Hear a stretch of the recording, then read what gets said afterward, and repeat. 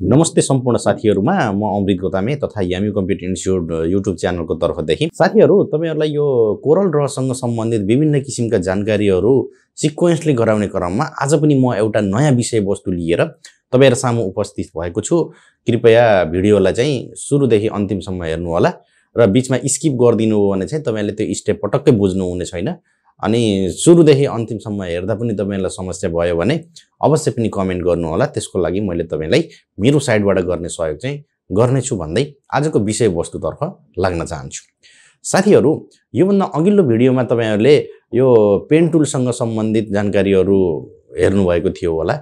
यदि हेर्नु भएको छैन भने त्यो पनि हेर्नु होला, किनकि ग्राफिक डिजाइन गर्ने मान्छेले पेन टुल नचलाइकिन चाहिँ अब राम्रोसँग इलस्ट्रेसनको काम गर्न सकिदैन भन्ने कुरामा कुनै पनि शंका छैन। त्यसो हुँदा त्यो हेरिसकेपछि चाहिँ बल्ल आजको भिडियोतिर जान्नु होला, त्यो नहेरिकिन चाहिँ यतातिर नजान्नु होला। र मैले प्राय जसो जति पनि भिडियोहरु राखेको छु सिक्वेन्सली राखेको छु, त्यो भन्दा पहिलो भिडियो नहेरिकन नबुझिकन तपाईहरुले त्यसपछिको भिडियो चाहिँ तपाईहरुले बुझ्न सक्नुहुन्न। आज फेरि तपाईहरुलाई यो भिडियोमा मैले यो धेरै प्रयोग गरेको त देखिदैन, तर कुनै पनि डिजाइनरहरुले आफ्नो क्रिएसन देखाउने टुल चाहिँ यो आर्टिस्टिक मिडिया भन्ने टुल हो।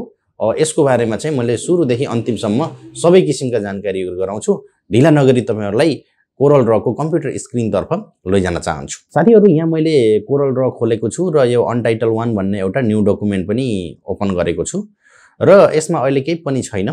र यसमा मैले आज तपाईहरुलाई देखाउन खोजेको चाहिँ यो विशेष गरी यो आर्टिस्टिक मिडिया टुल हो। यसको बारेमा चाहिँ राम्रोसँग जानकारी गराउन चाहन्छु।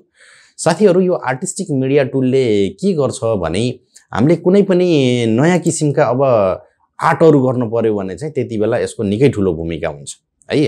अब तपाईले अब नर्मली टाइप गर्ने लेख्ने तिनी कामहरु गर्न त गाह्रो कुरा भएन, तर नयाँ एकदम क्रिएटिभ काम गर्नु पर्यो, अब नयाँ स्टाइलहरु निकाल्नु पर्यो भने त्यतिबेला यसको टुल यो टुलको प्रयोग गर्न पर्छ।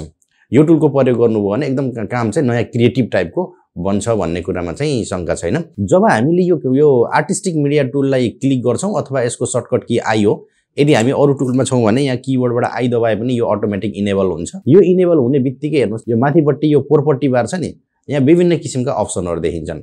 सबैभन्दा पहिला तपाईले यहाँ प्रिसेट भनेर देख्न पाउनुहुन्छ। त्यसपछि चाहिँ अब यहाँ हाम्रो ब्रश भनेको छ, त्यसपछि हाम्रो स्पियर भनेको छ, त्यसपछि क्यालिग्राफिक भनेको छ, त्यसपछि प्रेसर भनेको छ। अब यहाँ चाहिँ अब हामीले यतापट्टिबाट अप्सन चुज गरेपछि मात्रै बल्ल देखिने। पहिला मैले तपाईहरुलाई यो प्रिसेटको बारेमा देखाउँछु। जब यहाँ तपाईले यहाँ प्रिसेटलाई क्लिक गर्नुहुन्छ नि, यहाँ विभिन्न किसिमका यहाँ प्रिसेट स्टाइलहरु देख्न पाउनुहुन्छ। यो आर्टिस्टिक मिडियासँग सम्बन्धित हेर्नु त, यो अब हाम्रो यता माथि सुरुमा मोटो पछि मसिनो हुँदै गएको छ। यसमा चाहिँ सुरुमा मोटो, बीचमा मसिनो, फेरि मोटो हुँदै गएको छ। यसको फेरि अब सुरुमा मोटो छ तर अब यहाँ घुमेको छैन, राउन्डमा छैन हैन। यसमा राउन्डमा थियो, यसमा छैन। त्यस्तै विभिन्न किसिमका स्टाइलहरु छन्। यो लिएर तपाईले यसरी कोर्नुभयो भने हेर्नु त त्यही स्टाइलमा जान्छ र एकदम स्मुथ पनि बन्छ हैन। अब यो कोर्दाखेरि अब तपाईले राम्रोसँग कोर्न सक्नु भएन भने यसलाई फेरि एडिट गर्नको लागि हामीसँग यहाँ अब शेप टुल छँदै छ। यो शेप टुल लिएर फेरि यसलाई यसरी एडिट गरेर तपाईहरुले यसलाई कन्ट्रोल गर्न सक्नुहुन्छ। तपाईहरुलाई कस्तो चाहिएको छ अथवा कस्तो शेप हामीले कोर्नु पर्ने छ त्यही अनुसार चाहिँ तपाई यहाँबाट गर्न सक्नुहुन्छ। ठीक छ ल, यो त भयो हाम्रो प्रिसेटको। अब विभिन्न किसिमका प्रिसेटहरु छन्। यदि तपाईले यो पेन टुलले कुनै अब केही कोर्नु भएको छ भने हो यो पेन टुलले कोरेकोलाई पनि तपाईले यो एप्लाई गर्न सक्नुहुन्छ। यहाँ क्लिक गर्ने, सबैभन्दा पहिला पेन टुलले कोर्ने, त्यसपछि यो आर्टिस्टिक मिडियामा आउने, यहाँ प्रिसेटमा जाने। यसलाई सिलेक्ट गरेको गरे हुनुपर्छ। यहाँ गएर अब तपाईलाई कस्तो स्टाइल चाहिएको छ हेर्नु त, यसरी क्लिक गर्दैपछि पनि फेरि हामीले यो एप्लाई गर्न सकिन्छ आफ्नो आवश्यकता अनुसार। यो त भयो हाम्रो प्रिसेटको कुरा हैन। अब यतापट्टि जाउँ हामी ब्रश। यो ब्रशमा जाने बित्तिकै यहाँ हाम्रो यतापट्टि फेरि यो कस्टम भनेर आयो। यहाँ कस्टममा चाहिँ विभिन्न किसिमका छन् हेर्नु त, आर्टिस्टिक, क्यालिग्राफिक, अब्जेक्ट, स्क्रल, सेन्सुअल थुप्रो छ। यहाँ कुनै एउटालाई क्लिक गर्नुस्। एउटालाई क्लिक गरिसकेपछि फेरि यो आर्टिस्टिकसँग सम्बन्धित फेरि विभिन्न किसिमका यहाँ स्टाइलहरु देख्न पाइन्छ। त्यसपछि हामीले ल्यासी हेर्नुस्, यहाँ पहिला ब्रशमा जाने, त्यसपछि यहाँ ब्रशका विभिन्न फरक स्टाइलहरु छन्, त्यसमा क्लिक गर्ने।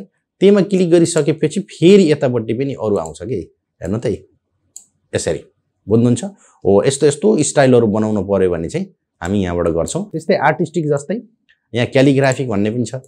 क्यालिग्राफिक गर्यो भने यो हुन्छ। क्यालिग्राफिकमा फेरि यो विभिन्न किसिमका यस्ता छन्।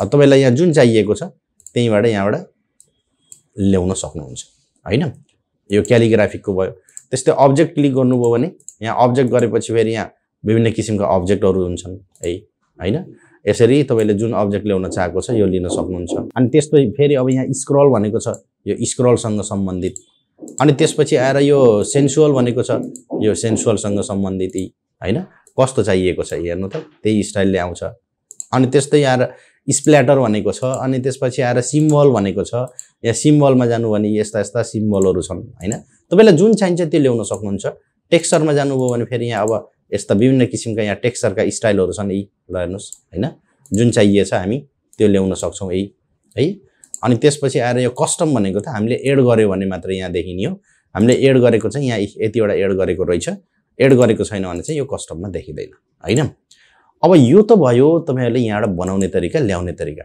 यसको खास काम के हो त अब कहाँ गर्ने त भन्दा म पहिला तपाईहरुलाई यो सबै यो मेटेर म देखाउँछु अब मानौ तपाईले कुनै एउटा आर्ट गर्नुपर्ने छ मानौ अब तपाईले आफ्नो कुनै लोगो अथवा केही बनाउनु पर्ने छ केही लेख्नु पर्ने छ भने अब त्यसको नयाँ लुक्स दिनको लागि हो के अब यसको लागि तपाईले पेन टुलले पहिला कोरेर गराए पनि हुन्छ ल हेर्नुस् मैले एउटा यस्तो यो क्यारेक्टर नेपाली क्यारेक्टर मैले यो ग भनेर मैले लेखे है अब देख्दाखेरि यो हाम्रो सिम्पल के छ लाइन छ अरु धेरै केही पनि छैन यहाँ लाइनहरु मात्रै छ हैन अरु त केही पनि छैन अब यहाँ यसलाई मिलेको नमिलेको मिलाउने तपाईहरुले यो शेप टुलले गर्न सक्नुहुन्छ यो शेप टुलको बारेमा मैले तपाईहरुलाई पहिल्यै अब सिकाइसकेको छु यदि त्यो भिडियो हेर्नु भएको छैन भने मैले माथि आई आइकन भित्र राखिदिन्छु त्यो पनि एकचोटी हेर्नु होला त्यो पनि निकै युजफुल टुल हो ल मैले एउटा सिम्पल मैले यहाँ एउटा ग भन्ने क्यारेक्टर मैले बनाए तर यो त सामान्य ग छ अब यसलाई स्टाइलिश बनाउन पर्यो भने यही आर्टिस्टिक मिडियाको प्रयोग हुन्छ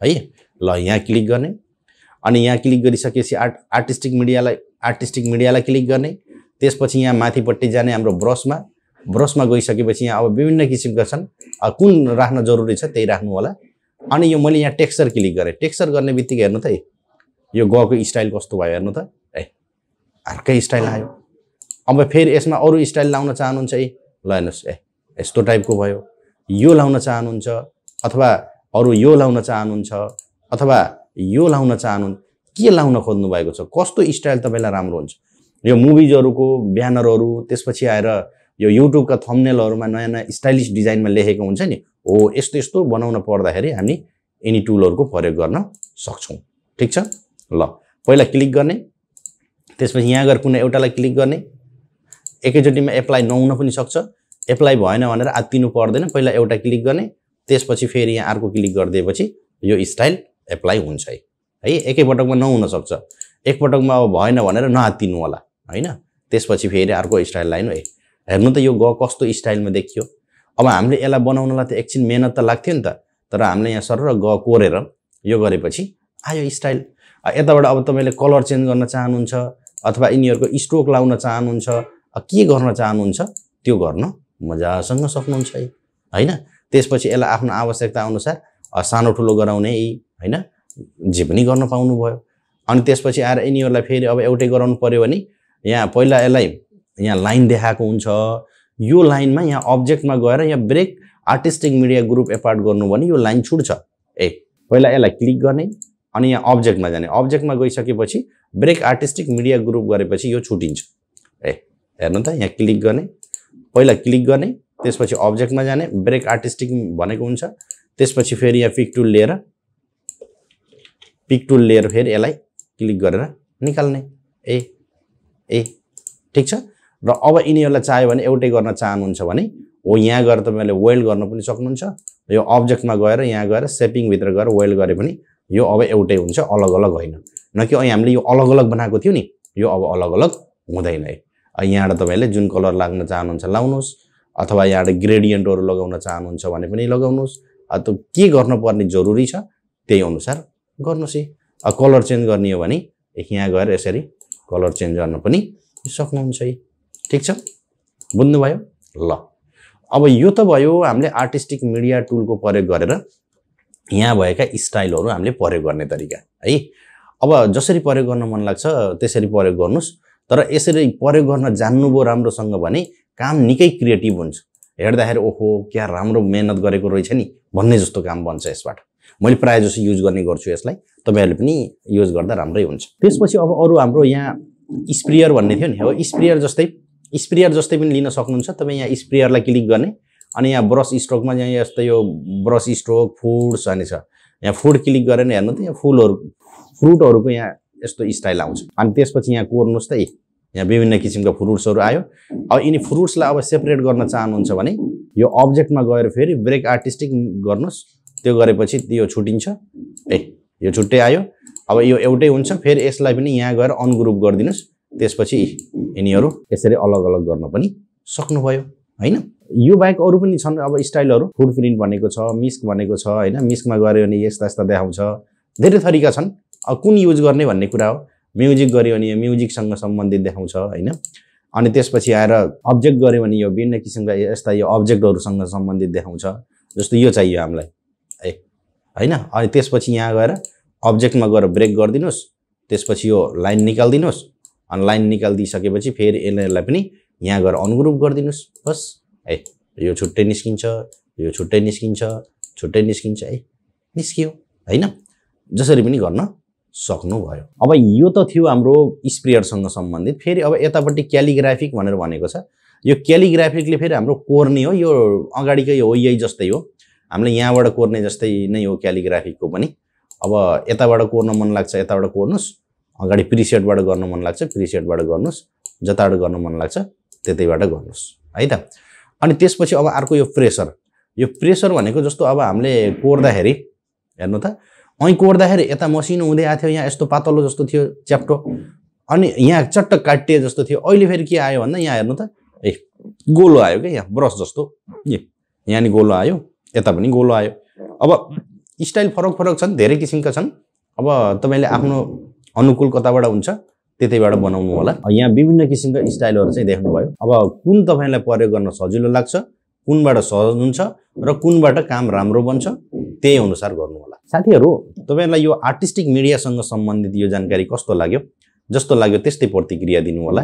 यदि यो भिडियोलाई युजफुल देख्नुभयो भने एउटा लाइक पनि क्लिक गरिदिनु होला र यो भिडियो अरूलाई पनि देखाउन चाहनुहुन्छ भने यसलाई चाहिँ आफूले प्रयोग गर्ने सोशल मिडिया प्लेटफर्ममा शेयर पनि गर्नु होला। यो भन्दा पहिला तपाईहरु मेरो च्यानलमा आउनु भएको छ, भिडियोहरु हेर्नु भएको छ, तर च्यानललाई सब्स्क्राइब गर्नु भएको छैन भने, अथवा तपाई पहिलो पटक यो भिडियो मात्रै तपाई मेरो च्यानलमा आउनु भएको छ भने च्यानललाई सब्स्क्राइब क्लिक गरेर बेल आइकनलाई क्लिक गरी अल भन्ने अप्सनलाई क्लिक गर्नु होला, ताकि मैले राख्ने नयाँ नयाँ नोटिफिकेसनहरु अटोमेटिक तपाईहरुलाई आउनेछ भन्दै आजको यो भिडियोबाट बिदा हुन चाहन्छु।